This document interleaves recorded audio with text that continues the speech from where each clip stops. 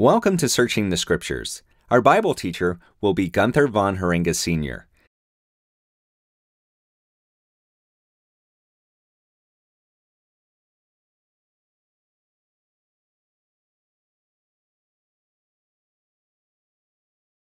So without further ado, let's look into God's Word, the Bible.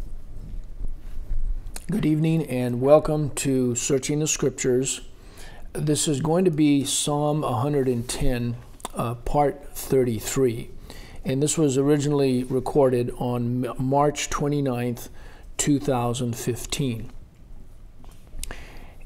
I'm going to also read Psalm 110, a Psalm of David. Jehovah said unto my Lord, Sit thou at my right hand, until I make thine enemies thy footstool. Jehovah shall send the rod of thy strength out of Zion. Rule thou in the midst of thine enemies. Thy people shall be willing in the day of thy power, in the beauties of holiness from the womb of the morning. Thou hast the dew of thy youth. Jehovah hath sworn and will not repent. Thou art a priest forever after the order of Melchizedek. Jehovah at thy right hand shall strike through kings in the day of his wrath. He shall judge among the heathen. He shall fill the places with the dead bodies. He shall wound the heads over many countries. He shall drink of the brook in the way. Therefore shall he lift up the head. We've been looking at the first part of the last verse in Psalm 110, which states, He shall drink of the brook in the way, therefore shall he lift up the head. And we've also taken a detour since the two Hebrew words, he shall drink, which is Strong's 8354, and of the brook, 5158, in Psalm 110:7, only appear together 3 other times in the Old Testament, twice in 1 Kings 17:4 and 6, which spiritually is typified by the first 2,300 days of the Great Tribulation, in which virtually nobody was saved. And it shall be that thou shalt drink of the brook, and I have commanded the ravens to feed thee there. And the ravens brought him, this would be Elijah, bread and flesh in the morning, and bread and flesh in the evening. And he drank of the brook. The period of time is aptly referred to as a spiritual drought or famine, according to the following passages, and is characterized by 3.5 years or 42 months, as we learn from these next references. During Elijah's day, the 3.5 years or 42 months were a literal period of time.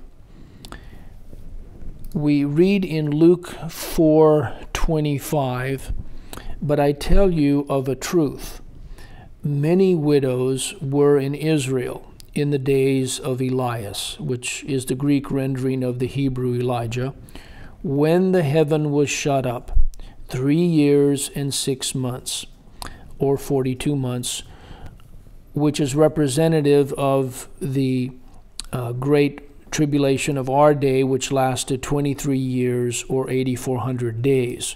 And it was during these first 2,300 days of this period that virtually nobody was saved, hence the figure of heaven being shut up.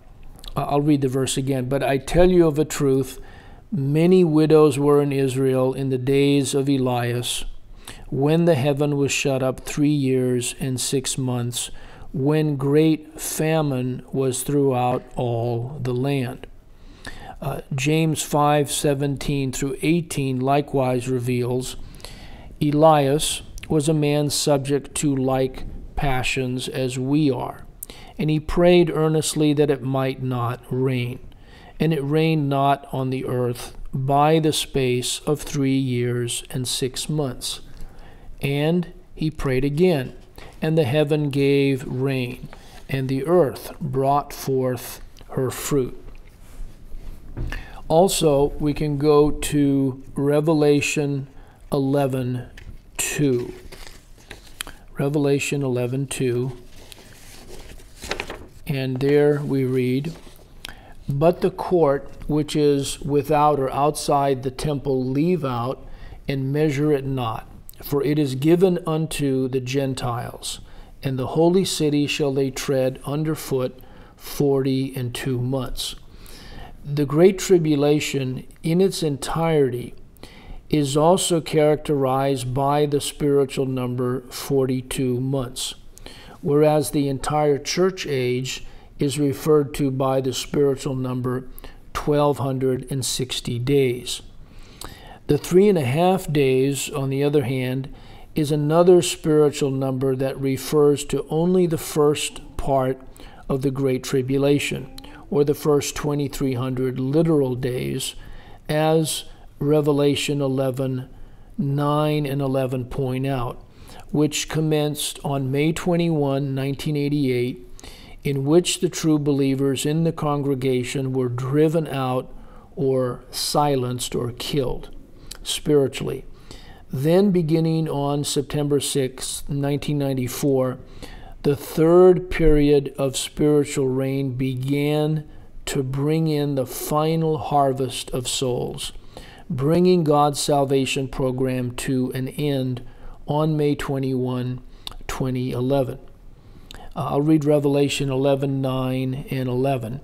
"And after 3 days and a half, the Spirit of life from God entered into them, and they stood upon their feet, and great fear fell upon them which saw them. And they of the people and kindreds and tongues and nations shall see their dead bodies 3 days and a half, and shall not suffer or allow their dead bodies to be put in graves." Elijah is also in view in 2 Kings 3:17, which parallels the second part of the Great Tribulation. It was during this time, as I mentioned, that God saved a great multitude of people from all over the world during that significant spiritual season known as the latter rain. "For thus saith Jehovah, ye shall not see wind, neither shall ye see rain, yet that valley shall be filled with water, that ye may drink, both ye and your cattle and your beasts."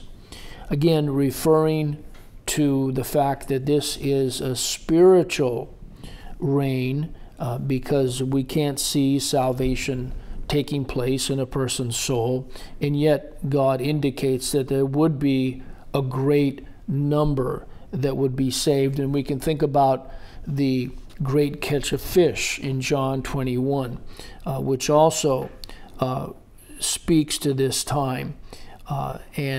That great, in spite of the great catch of fish, the net did not break, and they were all brought to shore, brought safely into the kingdom of God.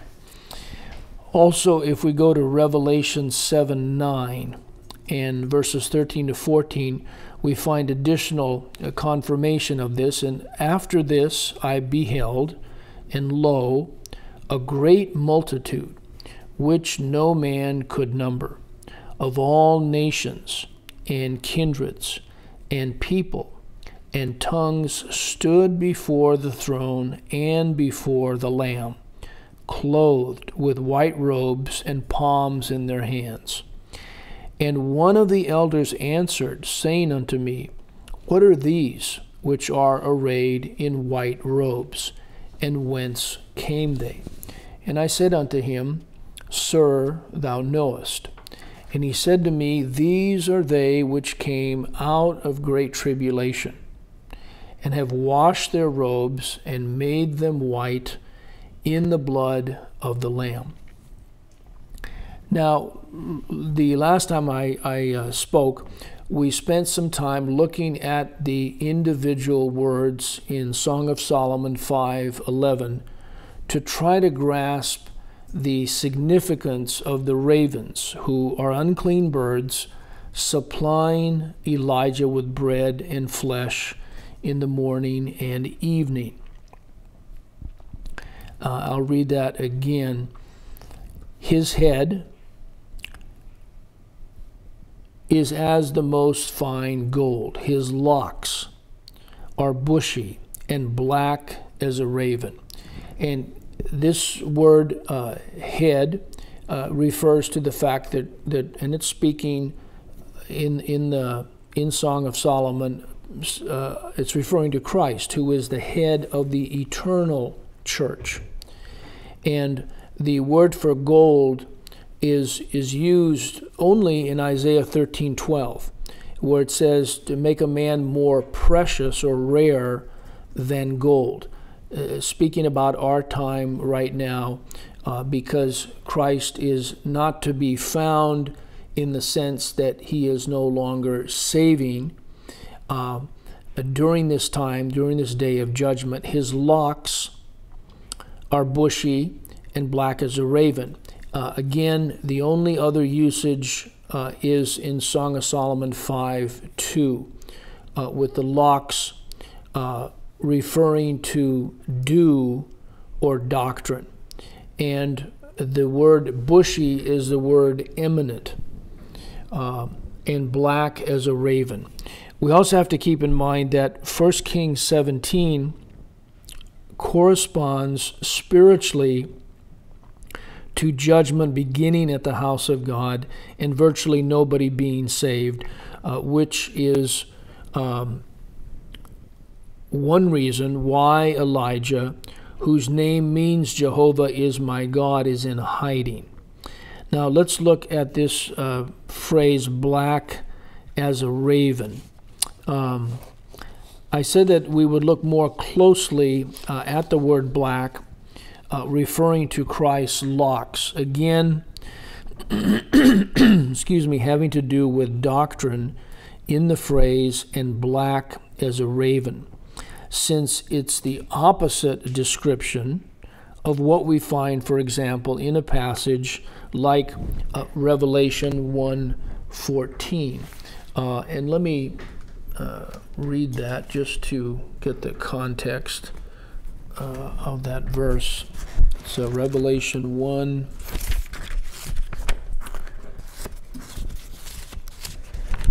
and let's see. I actually didn't write this down, so I don't want to misquote it. The rest of the passage, that is. Let's see. Yeah, let me start with verse 12, and I'll read down to verse 18. And I turned to see the voice that spake with me. And being turned, I saw 7 golden candlesticks. And in the midst of the 7 candlesticks, one like unto the Son of Man, clothed with a garment down to the foot, and girt about the paps with a golden girdle. His head and his hairs were white like wool, and as white as snow. And his eyes were as a flame of fire. And his feet like unto fine brass, as if they burned in a furnace. And his voice as the sound of many waters. And he had in his right hand 7 stars, and out of his mouth went a sharp 2-edged sword. And his countenance was as the sun shineth in his strength. And when I saw him, I fell at his feet as dead. And he laid his right hand upon me, saying unto me, Fear not, I am the first and the last. I am he that liveth and was dead. And behold, I am alive forevermore. Amen. And have the keys of hell and of death. Excuse me. Now, again, this is an opposite description to what we find black as a raven here in 1 Kings 17. The word black can symbolize judgment depending on the context. For example, the identically spelled root word for black is Strong's number 7838, and it only surfaces in Job 30:30, in which Job is a figure or type of Christ undergoing the wrath of God. Let me again get the context for that in Job 30. Let's see.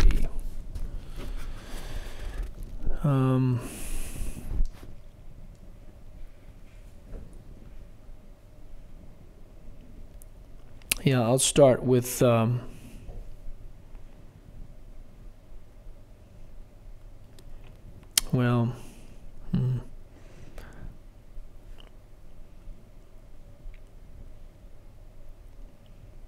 Let me start with verse 15. Terrors are turned upon me.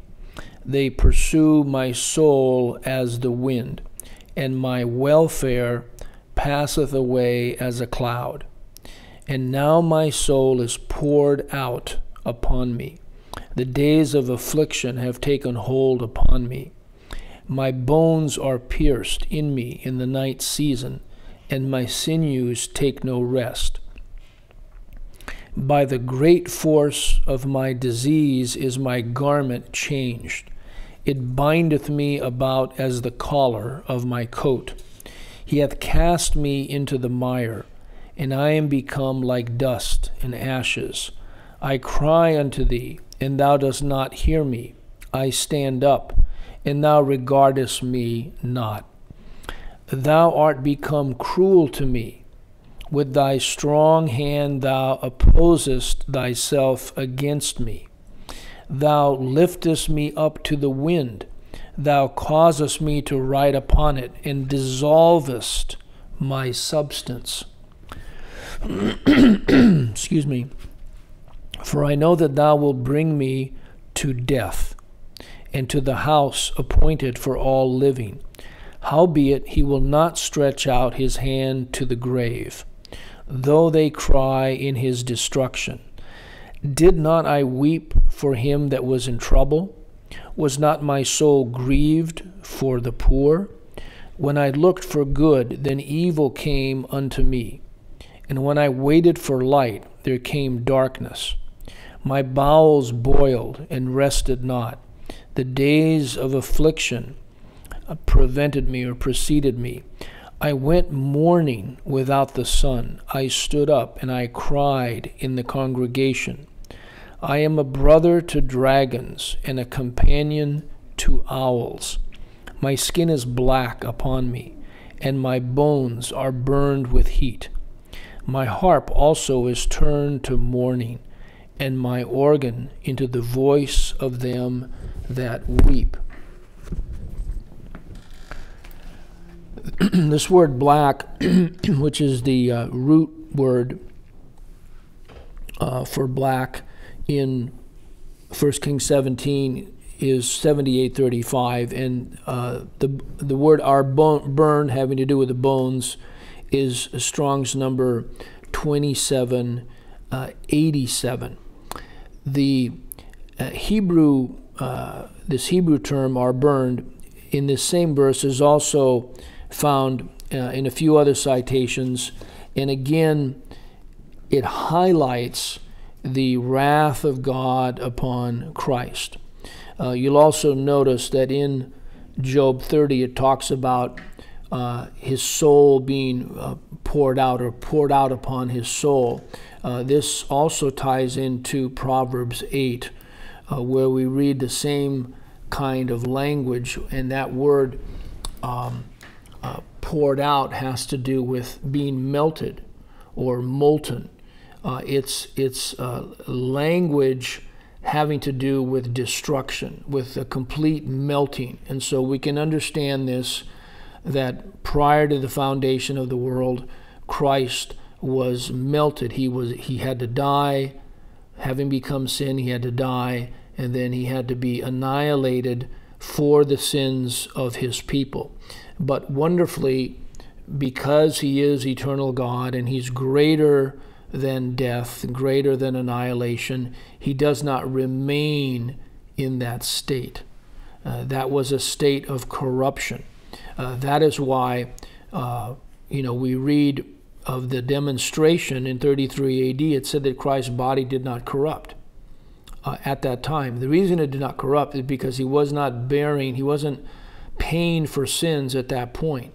But it did corrupt at the foundation of the world, because there, at that time, he was atoning for sins, and that is the payment for sin. It is corruption, it is death, it is annihilation.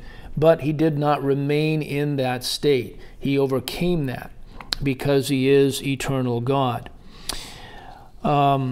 Okay, let's then look at some of these other passages which highlight the wrath of God upon Christ, and also our present day of judgment that we're living in as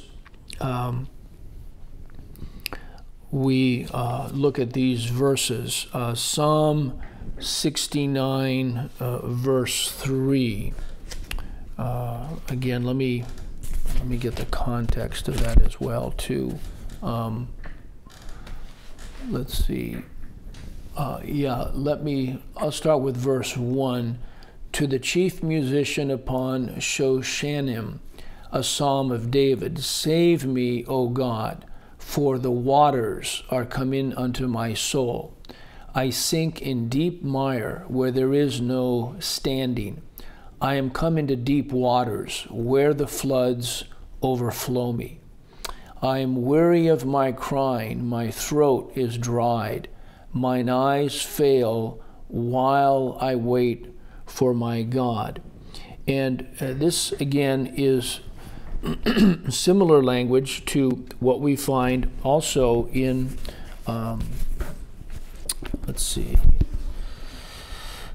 in Jonah. Jonah 2, which speaks about Christ in the belly of hell, the belly of the whale, or the womb of hell, or the womb of the whale. Let's see if I can find that. Yeah, let's see. I'll start with Jonah 2:1. Then Jonah prayed unto Jehovah his God out of the fish's belly, and said, I cried by reason of mine affliction unto Jehovah. And he heard me. Out of the belly or womb of hell cried I, and thou heardest my voice. Now notice the similarity here with the language of water and waves going over him. For thou hadst cast me into the deep, in the midst of the seas. And again, the sea itself is a picture of hell. And the floods compassed me about, all thy billows and thy waves passed over me. Then I said, I am cast out of thy sight, yet I will look again toward thy holy temple. The waters compass me about, even to the soul. The depth clothes me round about. The weeds were wrapped about my head. I went down to the bottoms of the mountains. The earth with her bars was about me forever. Yet hast thou brought up my life from corruption, O Jehovah my God. When my soul fainted within me, excuse me, I remembered Jehovah, and my prayer came in unto thee, into thine holy temple. They that observe lying vanities forsake their own mercy. But I will sacrifice unto thee with the voice of thanksgiving. I will pay that I have vowed. Excuse me, I'm just going to get some water.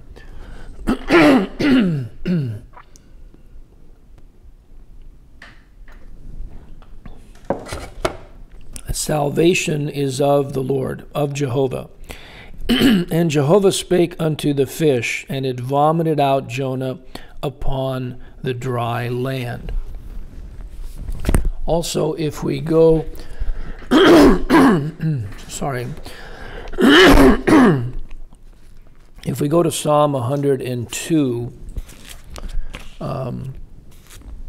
we also find language there that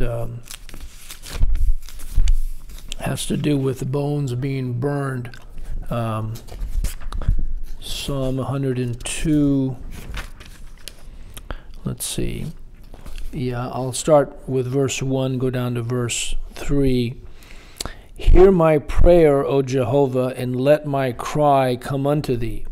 Hide not thy face from me in the day when I am in trouble. Incline thine ear unto me in the day when I call. Answer me speedily. For my days are consumed like smoke, and my bones are burned as an hearth. My heart is smitten and withered like grass, so that I forget to eat my bread. I'll go down to verse 5. By reason of the voice of my groaning, my bones cleave to my skin. Also, in Isaiah 24:6, we can go there, and we see the same word, bones or burned, in Psalm 102:3, and also in Psalm 69:3, it was rendered there as is dried. My throat is dried. This is the same word as burned. Let's see, Isaiah 24.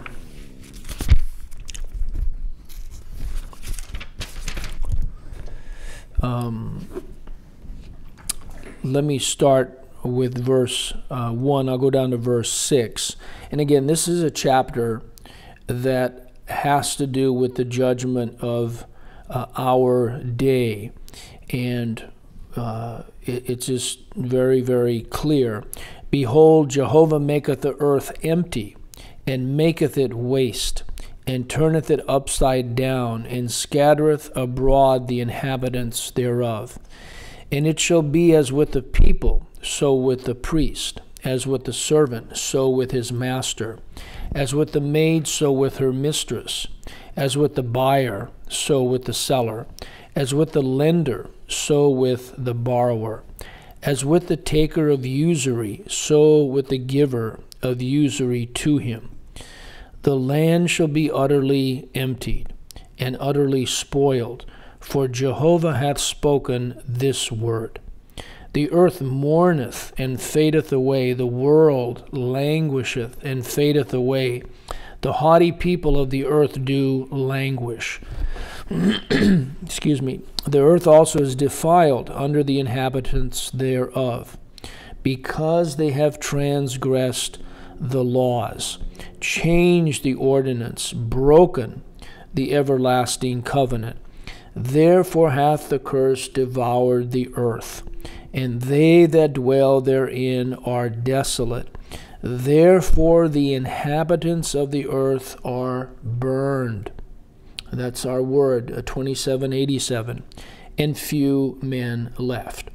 Now, in spite of the fact that 1 Kings 17 is set in the spiritual context of the first 2,300 days of the Great Tribulation, Elijah, as a true believer, is still sustained by God physically, as God sent the ravens to meet his physical needs. And we can also understand the raven to emphasize the environment of judgment in which Elijah, representing the Word of God, had been hiding by the brook Cherith. And Cherith is a name.